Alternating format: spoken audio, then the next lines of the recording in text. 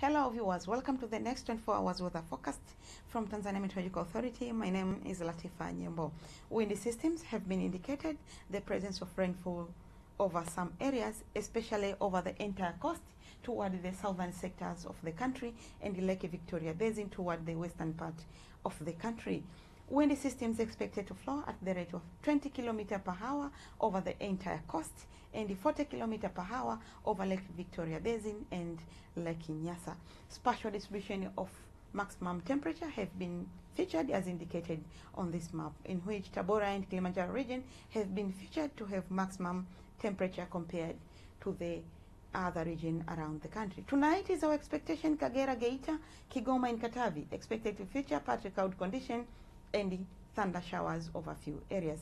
Tanga, Unguja and Pemba islands expected to feature partly cloud condition and light rain showers over few areas. The rest part of the country expected to feature partly cloud condition. Tomorrow is our expectation that Kagera, Geita, Mwanza, Kigoma and Katavi expected to feature partly cloud condition and thunder showers over few areas. Tanga, Unguja and Pemba islands expected to feature partly cloud condition and rain showers over few areas.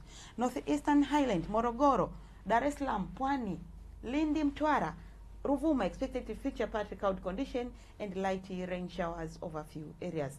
The rest part of the country expected to feature partly cloudy condition. Now let's have a look on the 4 days weather forecast from different cities and towns around the country.